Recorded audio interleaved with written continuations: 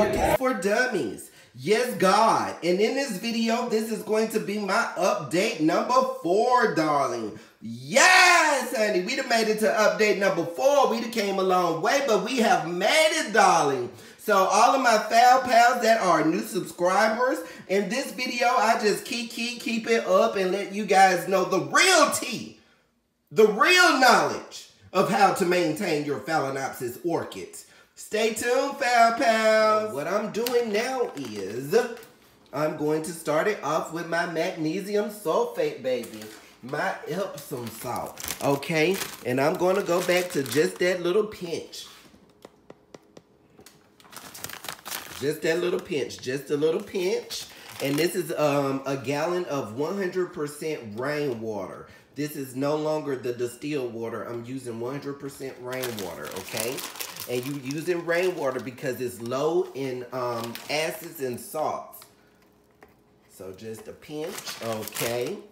And the next thing that I'm going to use is my seaweed extract. This is going to be the first time that I'm using the seaweed extract, so I'm super excited. I have read the views and comments on this great thing right here, and nothing but great things have been spoken. So in this update video number 4, you're going to see what this new regimen is going to do for my Phalaenopsis orchids. All right, baby. So I have my syringe because the way that this is set up, look, there's no way. So what I'm going to do is stick the syringe. Uh-oh, that didn't work. There we go. Okay, so I'm going to use, I think this is a good amount right here. And that's going to be 3 milliliters. Okay, foul pals? Do you see it? Come on, 4K. Anyway, you know it's the tea. And I am going to use my CalMag, baby. Use my CalMag. Now, remember, my mom's Phalaenopsis orchid is over there surviving on just Epsom salt and water. So, honey, this is letting you guys know that I'm doing all of this, and this is, I might not even have to. So, we're just staying tuned, okay? 3 milliliters of the CalMagic, okay? And that's all, foul pals. So, I'm going to shake it up, and I'll be right back. All right, foul pals. So starting with my beautiful pothos, guys. Now, these pothos is a testament of this channel, Orchids for Dummies. When I first started this channel out, this baby hangs time was about this long. And I was telling you guys, I said, oh, my baby getting a little hang time. Yes, honey. So as you can see, honey, she has come. She has come a mighty long way. Yes, honey. Yes. And just, baby, she is calm. She is here, darling. Hang time. Hang time, honey. This is what you want. And the reason I'm showing you guys these beautiful pothos is because Epsom salt, magnesium sulfate, guys. It works not only for your beautiful Phalaenopsis orchids, but as well as your pothos and all of your green plants. Okay, foul pals? Stay tuned. Stay tuned. Update number 4. All right, foul pals. So what I have done was I used that regimen to foliar feed Snow. And unfortunately, once I got finished trimming her roots, she did not have a lot of roots going for herself. So thank God for area roots. That's why, foul pals, if you're new to this, you do not want to cut the roots that grow out of your pot, okay? Because those are area roots. Those are a last-ditch effort, if you will, for the Phalaenopsis orchid to maintain what it needs to maintain, okay? So although she really doesn't have any roots, do not fret, because remember, the regimen that I'm putting her in is exactly what you want to promote root growth, okay? I got the seaweed, the kelp, everything, honey, everything. So what we are going to do is water culture this baby. Now, I messed her. Don't be, now, hold on now, because I don't want you to be afraid. I don't want you to look at this and be discouraged and be like, oh no, one of his favorite orchids is going to die. No, ma'am. Because when you don't have 200 and something orchids, what you can do is give it the loving care that it wants. Stay tuned for update number 5, darling. I guarantee you update number 5, honey, she will bounce back. How do I know? Because this baby right here, my favorite, Miss Blue, she's wet because we are foliar feeding right now. We're foliar feeding. Honey, she was in that same predicament. Look at those beautiful area roots. Look at this.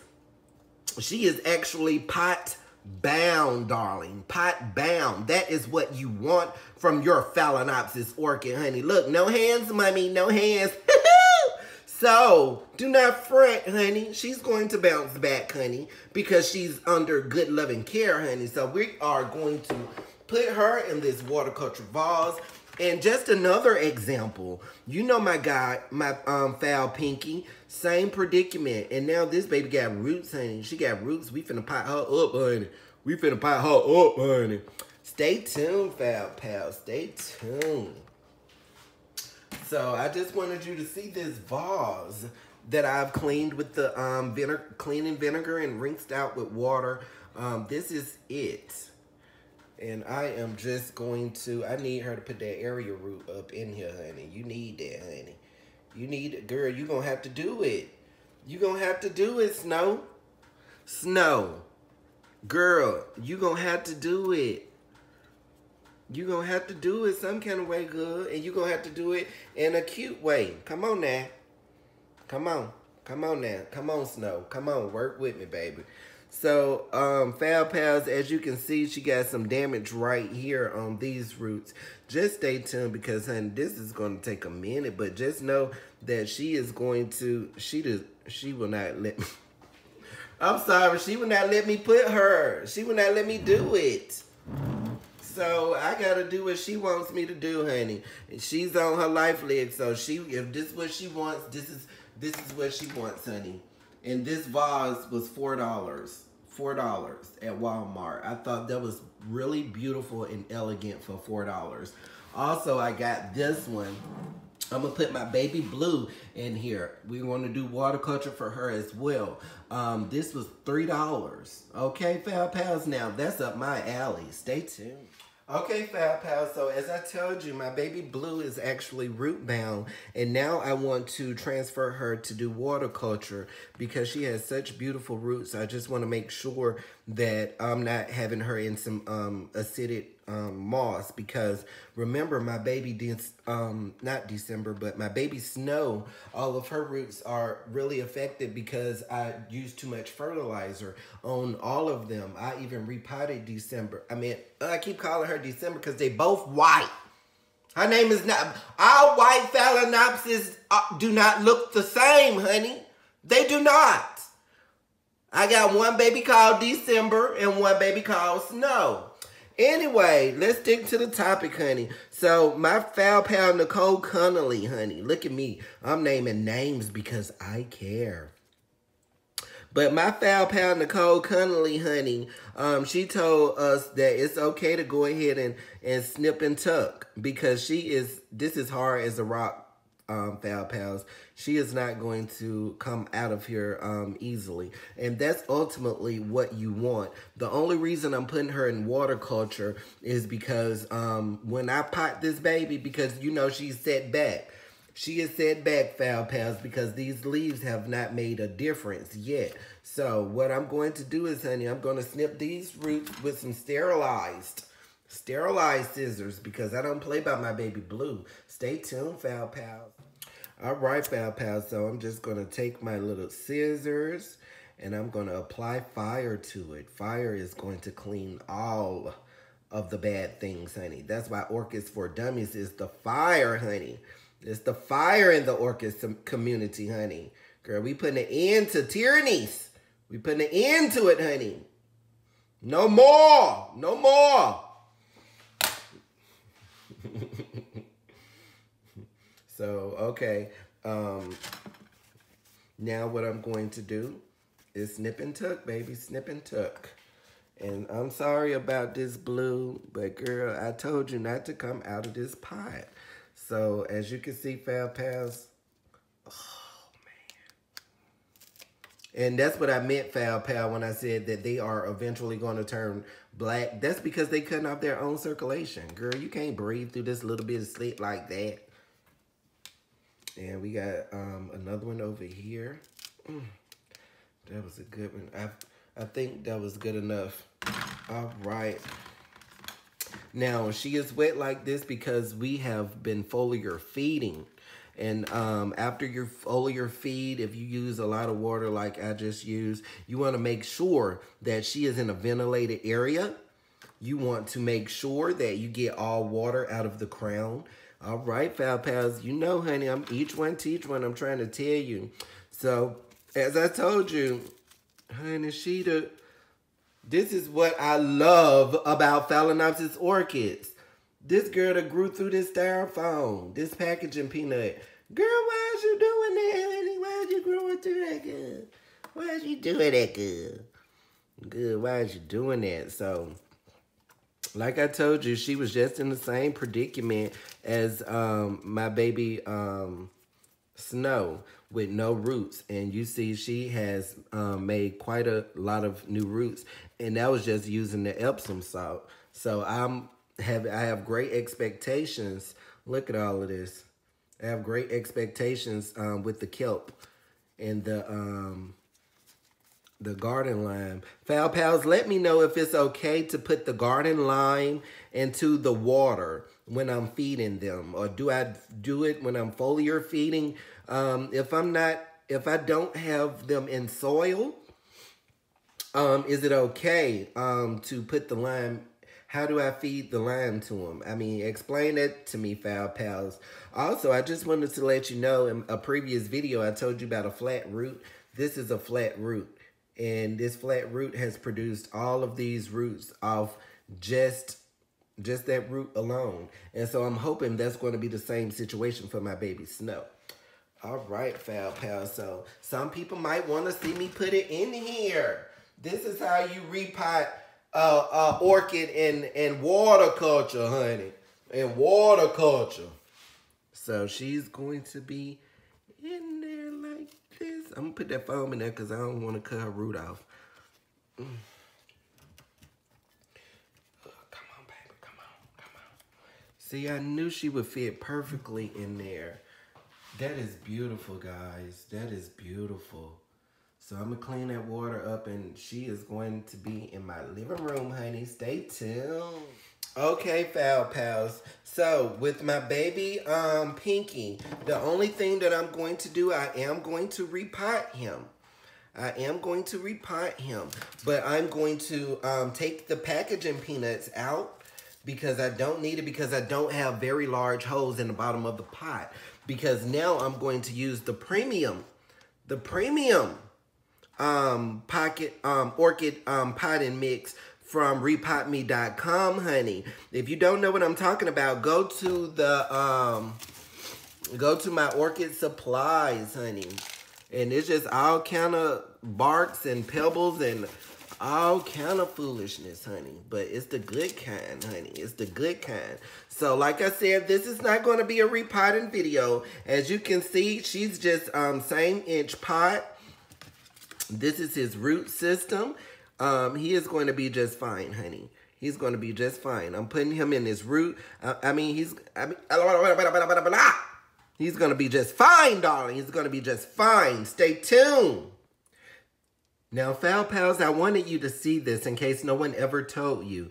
When you water your Phalaenopsis orchids, the reason why the 3 ice cubes is not going to be enough is because even with moss, something that's water retentive, I've watered this thoroughly, and as you can see, it still has dry patches in it. Now, those dry patches, that can cause a problem for you. If you're thinking that you have watered your Phalaenopsis orchid and she's not retaining water, that's something that you want to definitely look for. So when you water your Phalaenopsis orchids, make sure that you do the Dolly Parton, as my Phal Pal in a previous video said. You want to go by the weight of the pot. Make sure that this plant is getting watered when you water her, okay? Stay tuned. Oh, and another thing is this premium orchid mix that I got from repotme.com, aka Amazon. It has a lot of dust and debris in it, honey. Well, I'm not gonna say debris, but it's very, very dusty. So that's something that you guys want to keep in mind before you purchase it. Listening to hashtag Danny. All right, Phal Pal. So my basil key. Oh! Oh! Oh! Oh my God! I'm genuinely scared. I knew that she was going through because I had dehydrated them for at least 2 weeks. I dehydrated them, and look, Phal Pals, what she did was, this is a magnesium deficiency. If I'm wrong, Phal Pals, let me know, but I'm telling you, this is a magnesium deficiency. Okay, Phal Pals, now I'm very somber about this situation. However, it's a learning experience because this is the basil kiki phalaenopsis. When I deprived them from water for about 2 weeks, thinking that out of all of my orchids, maybe somebody will produce me a keiki. What happened was the mother plant, she was sucking energy from this plant, the baby keiki, which is really pretty much crown rot. And it was already like that because it hasn't grown. It's slowly dying, slowly. It hasn't produced any new roots. It hasn't done anything. And this leaf just fell off the mother plant. So she is pretty much done, Phal Pals. My mom wants to repot this Phalaenopsis orchid that's embarked that we got 2 weeks ago into some moss in a whole different pot. So stay tuned, Phal Pals. Can you tell me why you want to repot your Phalaenopsis orchid? Because all the roots is out. And they need to be in so they can stay wet a little bit. They drying out. Don't you see that one right there? It was real good and green like this one, but it's just drying out. It needs something to keep it kind of moist. What you can do is, like we got it in this tray right here, you could get some other kind of tray like this and put some pebbles on it and put some water on it, and when it evaporate, it'll keep humidity up around the plant. Or like I told you, put it somewhere in the bathroom, because these air roots, so you don't want to put these in dirt, because if you put it in dirt, it's gonna kill it. Okay. So it's like danged if you do and danged if you don't. But we'll still go ahead and repot it. While we had with the roots first, a bug came up out of there. So, honey, I got to running and hollering and screaming, honey. So, but all right, Phal Pal, stay tuned. I'm only doing this because my mom wanted me to, and this is out of the out of my blessing that she did. So, I'm making a video. So I just wanted to give you a sneak peek. I had a little bit of the bark chips from the old pot at the bottom. And the rest is going to be fluffy moss. And this is how the roots is sitting up in the pot. Okay, Phal Pals? And Phal Pals, we are done this beautiful, beautiful Phalaenopsis orchid, honey. You seeing, honey, she had one bud left. She repotted her and some moss from bark. Auntie Carolyn, do you see it, honey? We're gonna see where it goes. This is gonna be another video for can you repot a Phalaenopsis while it's in bloom. But so far she's doing good. No leaf growth, no active root growth. Those roots right there, they were stalled. I learned from my Phal Pal Rick L. When they're actively growing like that and the pot is constantly being banged around and they're being moved, that will cause them to delay root growth. So And this is my other, my mom's other baby, honey. She just gave her some water because those leaves was looking like she was dehydrated all together, darling. And this is the new leaf, honey. Honey. Bless it, honey. And it's the setback leaf, honey. She's not gonna do anything more, honey. And this one, honey, she look like, honey, she about to look like she hanging on by a thread, darling. But all right, Fab Pals.